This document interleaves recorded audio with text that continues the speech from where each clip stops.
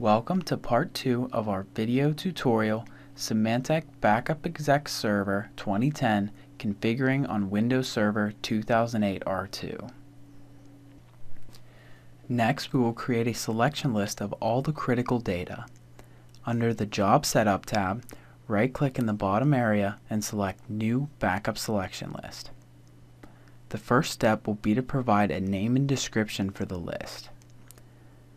Now we will need to select all the resources to back up from the list below. First, we will select the backup server itself. Once that is done, we will exclude the volumes X, Y, and Z since those volumes are used for storing backups. Now we can check and see that the data on the D drive, the Windows system on the C drive, and the Microsoft SQL database have been included in the selection list. Next, we will move on to select the data on the domain controller running the new remote agent. This can be selected from Favorite Resources, Windows Systems, or by browsing the domain. We will select the entire contents of the domain controller. You may notice that the backup server also appears under Favorite Resources. We are not going to select it here since we have already selected it above. Now we have selected all the data within our test network. Let's move forward and review some of the other options for the selection list. Here we can see how to adjust the order in which the resources are backed up.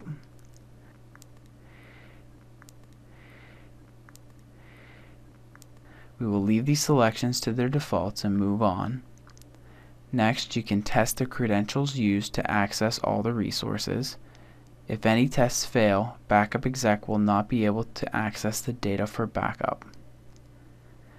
There are also options for adjusting the priority and availability of these resources, as well as assigning notifications and preferred servers to the selection list. After reviewing all the available options, we will click OK to create the new backup selection list. Now, with the media sets and backup to disk folders created to organize and store the data, and the selection list to designate what is to be backed up, we can now move on to create the backup jobs. We will select New Backup Job, and the first step will be to designate a selection list for this job. We will choose the one we have just created, and all the selections will be visible in the window. Under Device and Media, we will select the Yearly Backup to Disk folder and media set since this is the yearly job. We will leave the option to append to media and then overwrite. This is so the job will append if possible before overwriting. Under General, we will designate a name and description for the job and also ensure that it is a full backup and using hardware and software compression.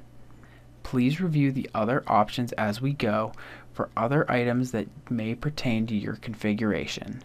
We will cover many of these other systems and options in future tutorials. Under Advanced Open File option, we will want to enable this and allow Backup Exec to automatically select which open file technology to use.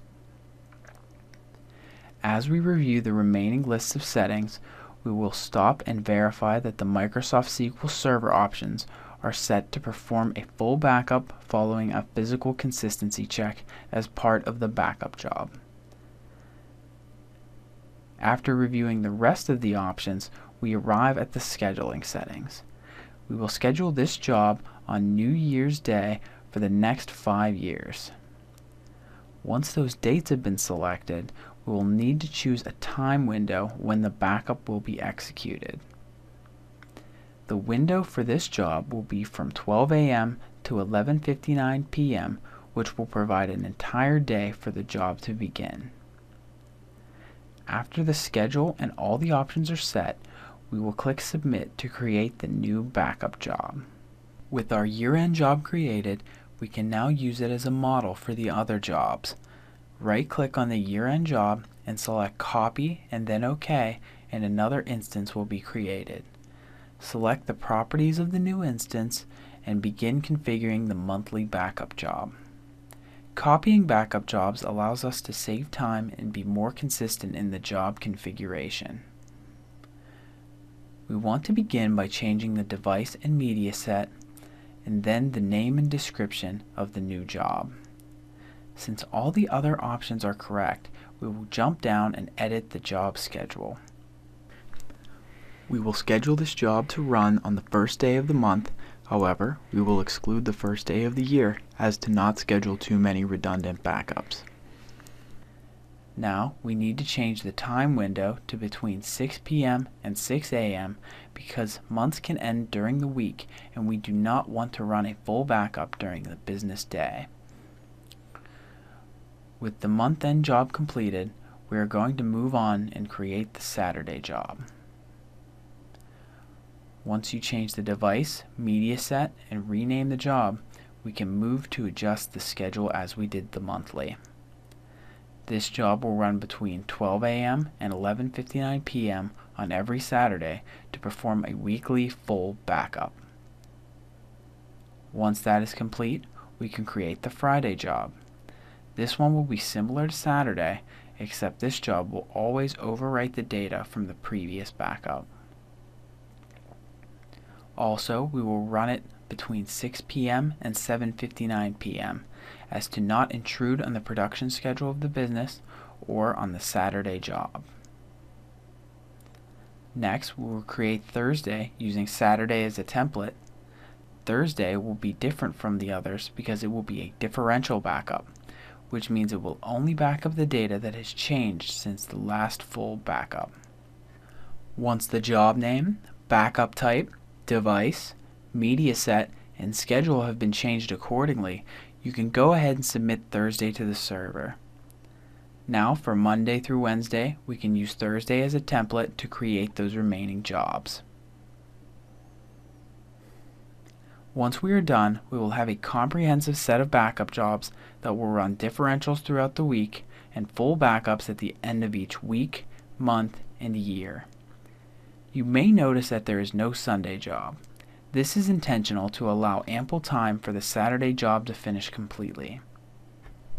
Now, if we had virtual machines in our test environment, they would utilize file-level differentials throughout the week and a full file-level backup on Friday using native operating system agents.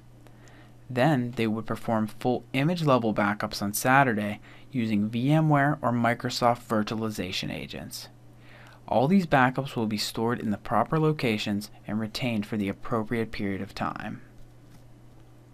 With a thorough and complete backup scheme, business stakeholders and their IT staff will be able to sleep a little more soundly at night, knowing that a rigorous, well-planned backup system is in place.